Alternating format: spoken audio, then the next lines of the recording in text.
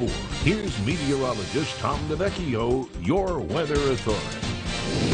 It's 6:14. We're at Edinburgh, and yet another beautiful sunrise there. You can see the sun has broken the tree line and is now up in blue skies. Just a gorgeous day. We've had a string of them starting over the weekend, and we'll have yet another one for today. A little dry out there. Make sure you water your gardens, even though we do have small chances of some thunderstorms the next couple of days. Temperatures are moving up.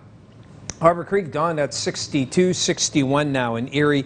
East Springfield, Bob and Tansy at 56, while in Fairview, much cooler, 48. Edinburgh actually up to 53 now, and close to 50 in Corey, upper 40s out toward French Creek.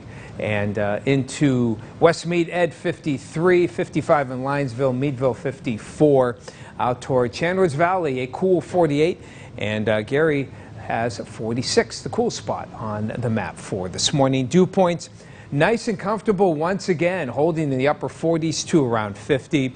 They will go up just a little bit for today into the 50s, but still we will have a nice comfortable one. This high pressure ridge staying in control.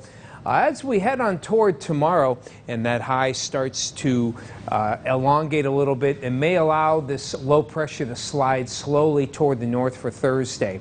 These are always a tough call, but the surface lows in the Carolinas, upper level low, though, will move into the Ohio Valley.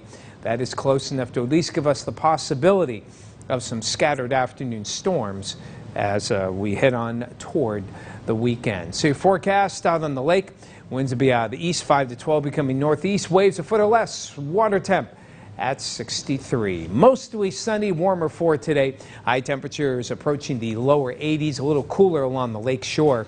And it'll be a little more humid as we head on toward Thursday into the weekend. Dew points will go up a little bit each day, so the mugginess will be a little bit more prominent. That could lead to some scattered storms right on through Father's Day. Scattered, the key word here.